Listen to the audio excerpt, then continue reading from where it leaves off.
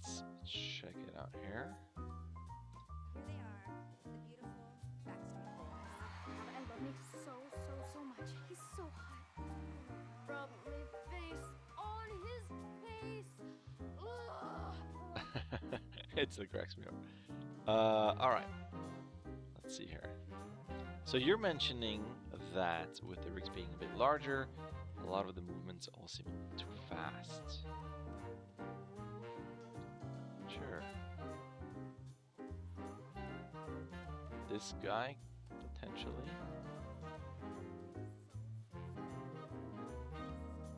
This probably, I'd be careful with just how you get up. She goes down and it's a bit simple in terms of this one shape just goes up with not enough a breakdown between these. I think you can... I think she's so into this that she will go down here to adjust, and by here-ish the head will be back up, so she's trying to look at it you know, all the time. She doesn't want to miss any frames. So you would lead with the head up and then readjust into this pose. And probably instead of... I love this here, I love the offset, and I love how you get into this.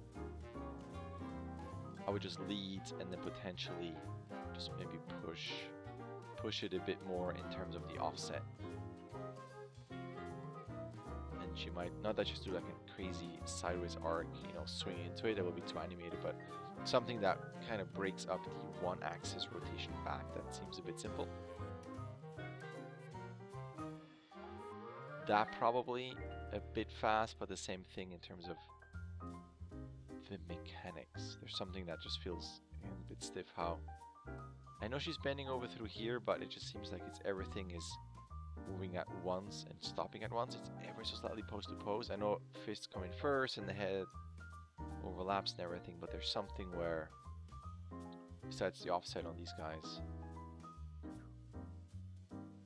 and them coming up at the same time, it might already help to really offset these. And again, to you know, as you offset, it will have that type of effect of head will be slightly tilted, that because of one arm offset the chest will be slightly rotated. Maybe that will be enough in terms of complexities. Careful when you do something like this where it feels a bit too stiff through here. With all the, like, both of her arms moving, I see some movement in here. But, and you mentioned something about the head being slightly off, so that will definitely help. But the main feeling that I have here is that there's so much going on in her arms that doesn't really affect the chest nor the head. I think she would go up into here, and as she does this, I like that her head gets into this pose, but if there's anything you can do at the same time to potentially shift the weight in here a little bit, a bit more complexity in the chest, just ever so slightly. Just through there, that feels just where her arms are kind of moving separately.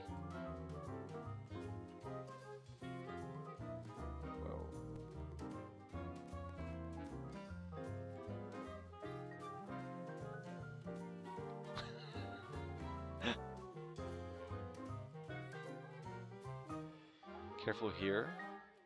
Yeah, this is gonna be fast. Again, the reason why I'm mentioning this, I mean you're mentioning it as well, but if you do this right, and I don't mind being it,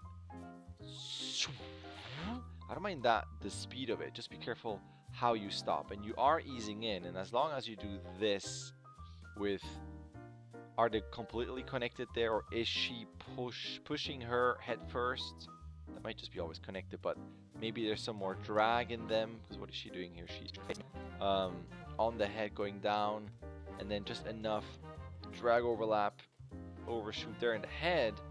You know, there's little moments where you can have proper mechanics, so that it we kind of buy the physics. It's like if Spider-Man would be jumping really fast, really far away when he lands. Like there needs to be some momentum where it doesn't just stop on a dime, like arms and legs. There's some overshoot, just to help that the momentum is not stopping right away.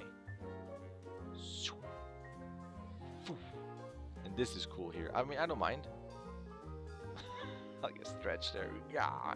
Just make sure that when you stretch through here, that there is probably some rotation away from us with the head, so it doesn't feel like just a translate through here. It seems like there's no rotational change through all of this, making this a bit broken on top of the stretch. So if at this point, you know, you start here-ish, right? And then by the time you're here, the nose will be a bit lower and tilted away from us to her right.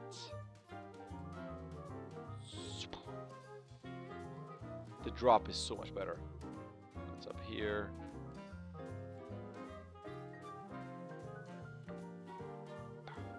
Yeah, it's so great. I love that she rolls over at the end there.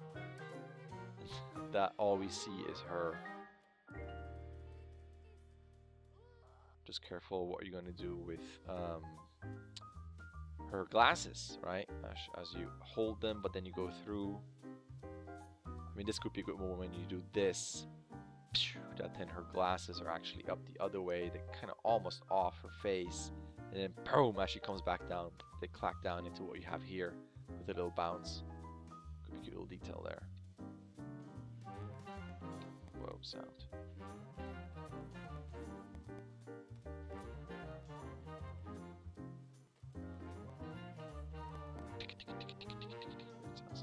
Yeah, I think that's it. I mean, I'm not too crazy about the fast speed. I don't mind, just as long as it's not stuff like this where it's just one big piece body-wise that moves up, and just proper overshoot when you have quick moves that so we can kind of buy the momentum, stop and change. Then I think it's going to be cool. Then I'm watching, sorry, her knees.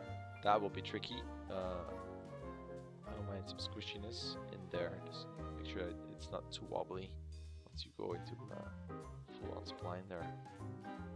Just for more some contact, you know, stuff like this here, which I know is a pain in the butt. Other than that, her friend. I like the look here. There might be something when you go up and she looks. What is she doing here? She is looking up. Huh? If you do this, we're going, what's going on? There might be, you know, maybe some more tension in the shoulders. What? And then as she looks up here, like maybe drop again, like really?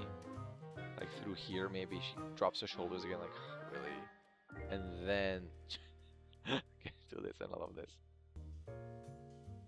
Careful with her arm. This looks like an IK arm. So once you spline this, do not have those sticky arms.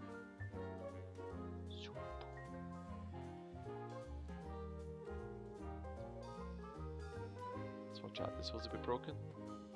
Pointing this way, but then this way, you can probably straighten out that foot, which will probably give you more room. Maybe even lower it a bit more, which gives us some more room for this leg to come more towards us.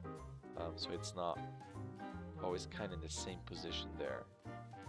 So you can kind of move that foot IK there.